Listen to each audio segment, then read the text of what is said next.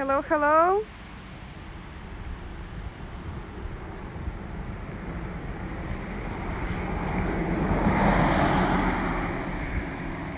Hello, hello. Can you hear me well? Okay, thank you very much. Hello. Hopefully you can hear me well. Here we are. Finally, we are in Chernobyl. Please meet our tour guide, Alex. Alex, say hello. Hello, hello, my dear friends. Happy to see you. Meet our tour guide, Igor. I can't wait to come back. Need to see the pool and school. Yes, certainly. Once the borders are open, the borders will be opened already on the 15th of June. So people will be able to enter the country. So looking forward to this. Wave. Let's wave. How are you? So as we promised, today we're going to have a small drive around the town of Chernobyl. So we will start from the very beginning.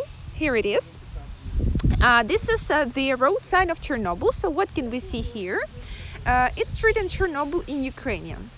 You know that Chernobyl actually is Chernobyl, yeah? So the usual name we can hear everywhere is Chernobyl, yeah? But the correct name is Chernobyl. What's the difference? Because if you say that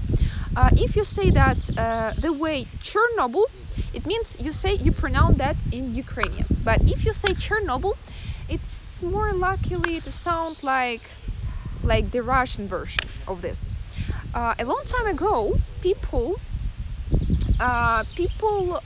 communicated in Russian, and it was a must for everybody to speak Russian. So that's why actually we are used to saying Chernobyl, but in fact it's Chernobyl. Also, you can see the symbolic signs of USSR. You know, this area actually this is the area where the clock stopped, right? So there is still a lot of emblems, symbolic signs of USSR. So right over here you can see the hammer and sickle, and also you can see the plant. So this picture symbolizes the plant because the Chernobyl nuclear power plant is located around 13 kilometers from the town of Chernobyl itself. By the way, quite commonly asked question is about the pipes right over here. As you can see, there are no pipes no longer. So here used to be the water and heating supply system.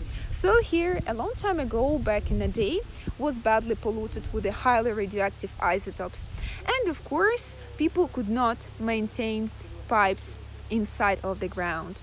So that's why they decided to build it above the ground. Ничего не понятно, что говорят, но интересно. Thank you very much. Thank you very much for staying and for this commentary. Hello, look who is watching. Привет. Hello, hello. It's our little trip. Comrade Dyatlov have entered the group chat. Don't use protection.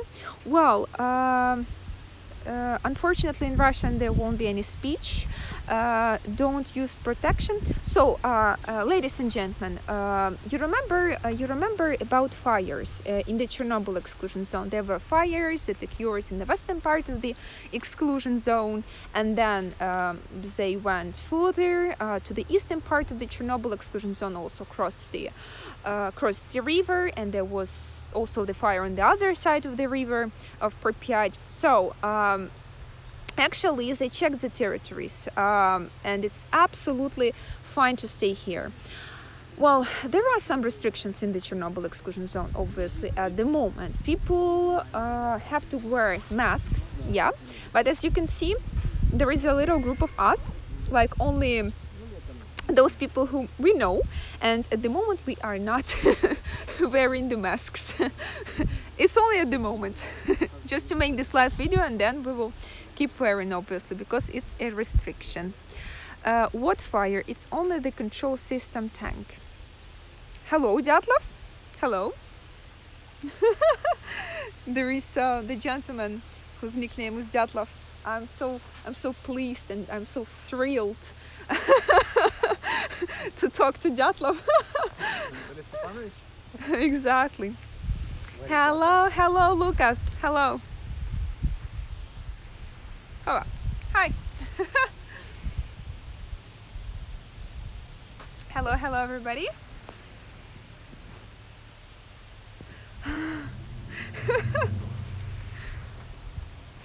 Dyatlov is saying my death was greatly exaggerated. Well, it's so nice to talk to some spirits, especially here in Chernobyl. Hello. So, ladies and gentlemen, right now we are going to drive around the town of Chernobyl, right from the very beginning of it. So, friends, are you coming? Let's go. You know, service is still good here. Судя по солнцу, тепло сейчас. Yeah, it's very hot here. Not really actually hot as for summer, but it's okay.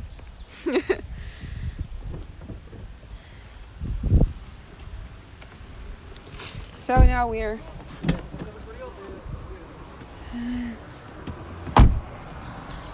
going to drive around the town.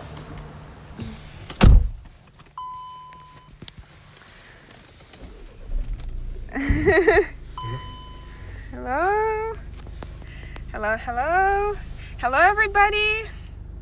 Igor, say hello to our friends. Hello everybody. I swear you know Igor. Our legend, the most experienced tour guide in our company. How much? Actually, if it's a one-day group tour, the price is $95. But if you take a friend with you, you'll get a discount. So, ladies and gentlemen, a very exciting moment. Just let me fasten my belt. Игорь, exactly, Игорь, yeah, that's Игорь. Okay. Меня зовут Игорь. На здоровье. На здоровье. Not gonna lie, I love I think it's called the ZIL 141 fire trucks, beautiful vehicles. Thank you very much, Dyatlov. Oh, by the way, here is water and heating supply system I was talking about. And on your right, here it is. You can see the garages. People still work in Chernobyl. Basically, they have a couple of shifts in here. The first one is 15-15. Within 15 days, they stay in the 30-kilometer zone. After the Chernobyl explosion, the Chernobyl area was divided into a couple of administrative centers, so-called, or administrative zones. The first one was the 30-kilometer zone, and one more was the 10-kilometer zone. So at the moment we are in the 30-kilometer zone. Do you need a tourist visa to enter Ukraine? Well, I would say it depends on the country. It depends on the country, because for some countries you need, for the countries of the European Union, you actually don't need to have any visas to enter Ukraine. Once this virus is over, I'm so booking a tour. I'm so happy to read this. I'm so happy. They are asking, Игорь spricht по-русски? Я. Молодцы пожарные, все неравнодушные люди, которые помогают бороться с недавними огромными пожарами в зоне. I will translate. So good job, like firemen and those who were trying to struggle with all the fires and with all the fires in the zone. And yeah, actually they've made a huge job. By the way, look at this. It's a community center on your left. Community center, and actually this is the community center. Dyatlov, do you remember this community center? There was Dyatlov in our chat. You were judged in that community center. You remember? So now look at this road. They haven't been repaid for I don't know, for ages. Yeah, for ages. solar panels in Chernobyl. Green energy. Yeah, producing some green energy in Chernobyl. Like it's very good for environment. Dyatlov is saying, yeah, not fun. He remembers. That's nice. You remember that. Oh, look at this building on your left. Can you see this one? So the richest man of Chernobyl town used to live here in the past. The richest, yeah, here is saying In 19th century. in 19th century the richest man were living in the town, in the houses familiar to those ones. One of the main administrative buildings.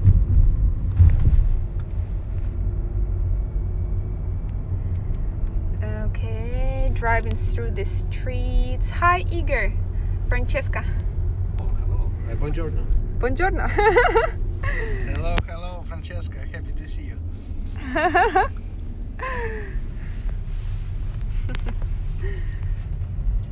Oh yeah, there are some people also here. They can be either workers or workers.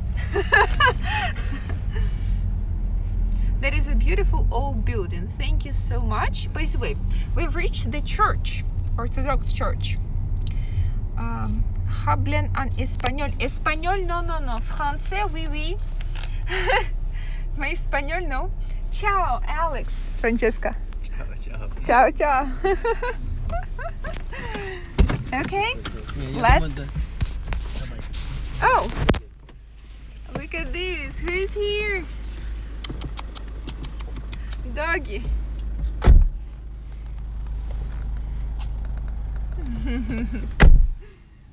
Nice.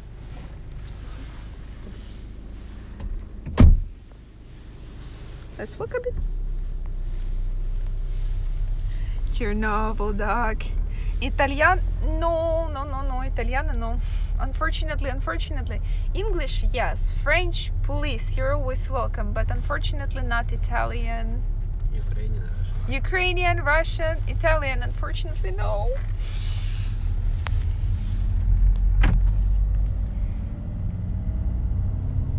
Okay, we are returning.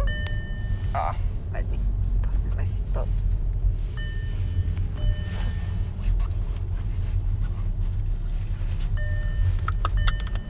Oh, do you Germany? Do we speak German? Is there anyone who speaks German in this car? Ein bisschen Deutsch. Oh yeah, there is one.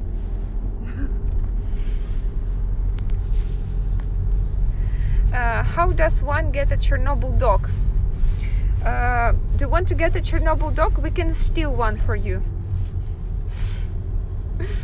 If seriously, there used to be an American program, Clear Futures Fund.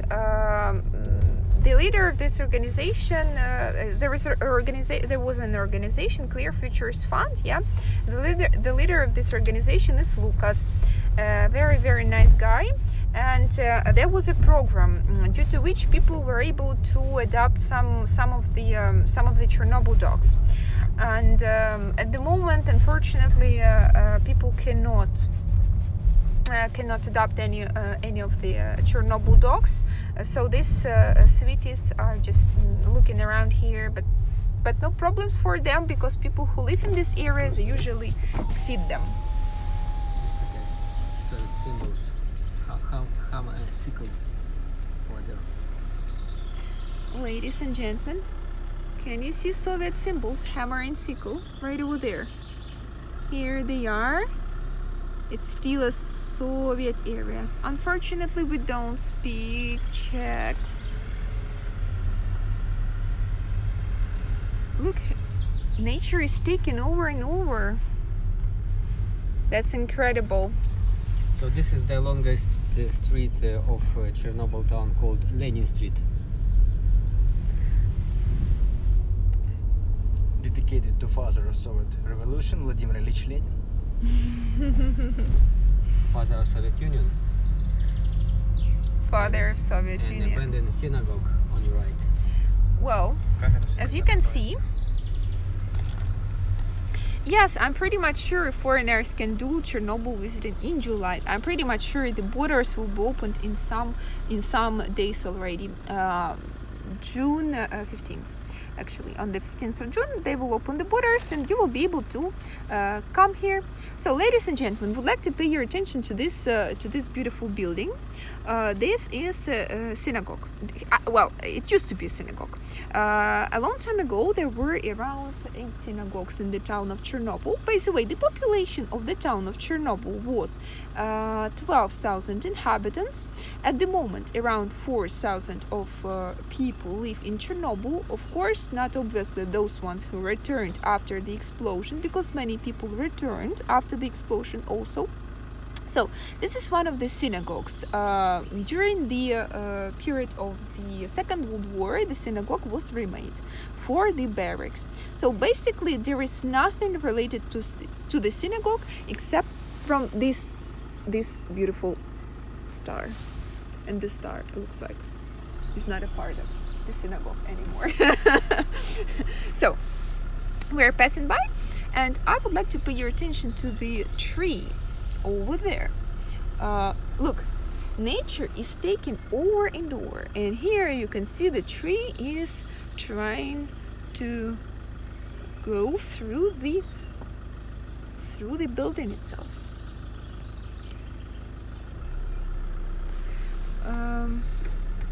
Почему все на английском?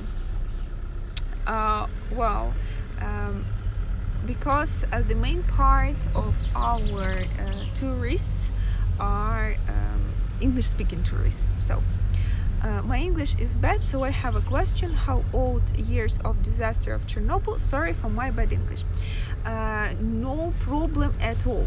So the Chernobyl disaster happened on the 26th of April in 1986. If we do a small calculation, well, 34 years have passed after the Chernobyl disaster. Perfect English, friends, you are the best. Thank you. So now we are driving to the river port. We have with us a photographer with a good lens. In a distance, she can take nice pictures. Photographer? Oh yes, photographer. Photographer. Yes, look at the lens. Long range lens. And Alex, our videographer. Cameraman, exactly. This is still the longest street of this town. In Chernobyl town used to live huge Jewish community. Yes, a long time ago, but 80%. during 80%. yeah, 80% of the population consisted of Jewish. But a long time ago, as I said, as I've already mentioned, a long time ago during the period of the war, unfortunately, but Jewish were, let us say, kicked from this area. So here we are, medical center. Красивый голос у диктора. Thank you very much. I'll translate. Красивый голос у диктора, they say beautiful voice. Stalker, call of Chernobyl. Look at this. The streets are nearly completely overground.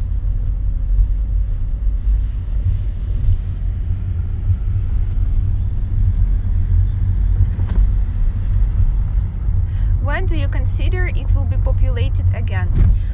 Ladies and gentlemen, you know that it is populated. I mean, there are people who live in Chernobyl, not that many of them, of course, but imagine it's something different. It's not like a typical town where people can live, where there is a good internet, shopping malls, and so on, so on, so on. it's just like a village, where there are no many people, and there is no much comfort.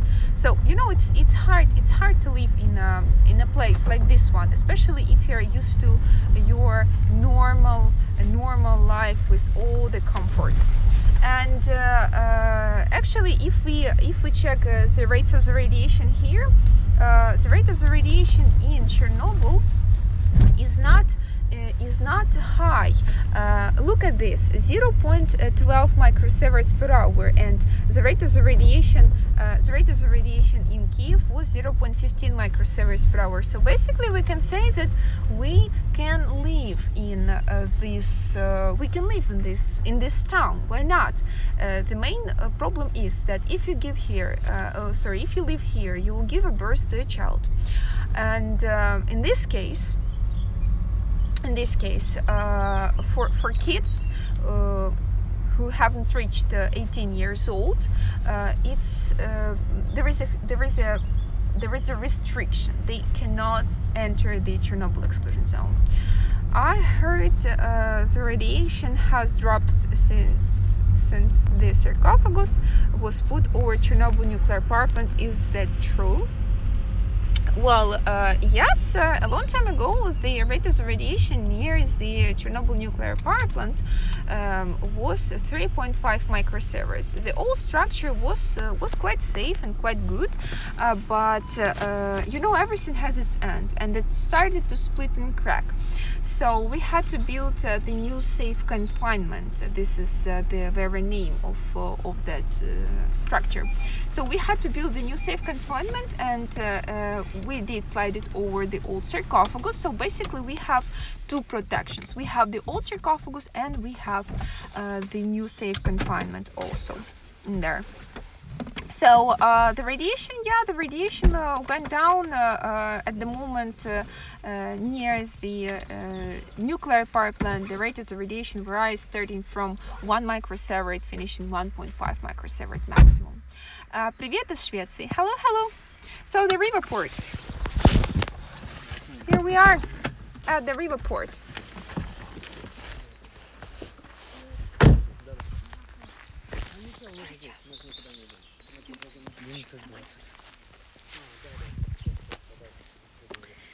Подожди. Можешь вести прямой эфир, а я на тебя наведу камеру, а ты ко мне подходишь. Привет из Швеции. So, ladies and gentlemen, such a beautiful and sunny day. Alex? Let's swim. Let's swim. Yeah, let's swim. Let's dive. What's the level of radiation right now? Look at this. Look at this. Chernobyl mushrooms. Igor! Jesus! For my mother-in-law. Joke. He said for my mother-in-law, Jesus. Okay, so the rate of the radiation here is 0.14. Let's come closer to the mushrooms. Let's check the mushrooms. Maybe they are radioactive. 0.14 microsieverts, and if we come closer here, well, 0.14. Jesus, nothing, just nothing.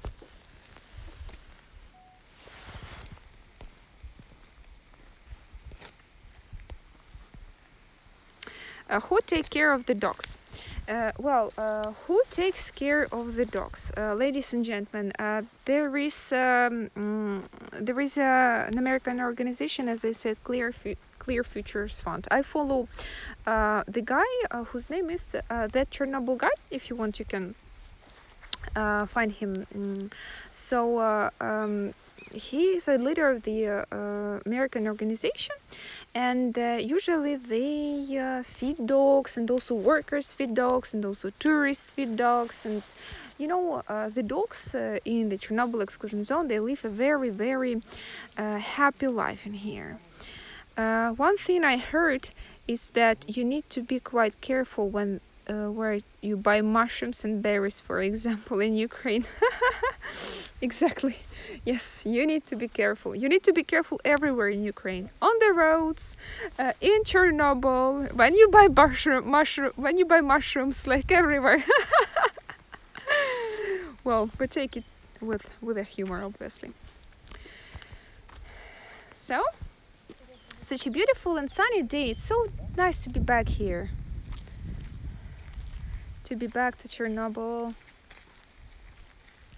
Let's go to school next week. School street. Okay, ladies and gentlemen, for now we need to say see you next time.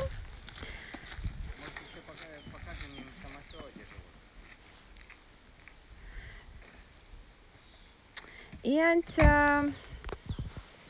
thank you very much for staying with us. Thank you very much for being with us, and hopefully you will come here one day. For those who haven't been here yet, but for those who have already been, I would love to invite you one more time, because the nature is changing and is taking over and over.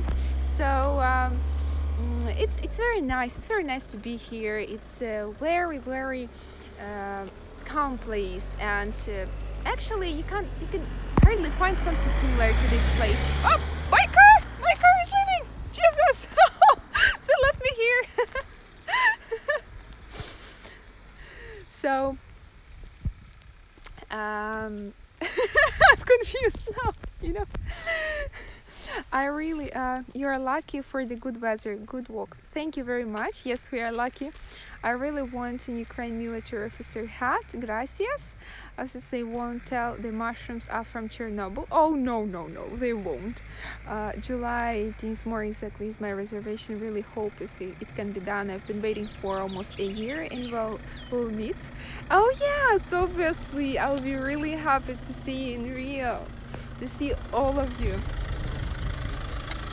Thanks for the tour, I love it. Thank you very much. Please open. $1. They want to charge me for opening the door. So, ladies and gentlemen, would like to say thank you very much for this tour. It was nice to be here with you, at least online. Alex. Yeah, we will say thank you. See you later. Maybe today, maybe already next time. I hope to see you here very soon. Yes, we can't wait to see you here, all of you. So, looking forward. Looking forward, exactly. Have a wonderful day, and see you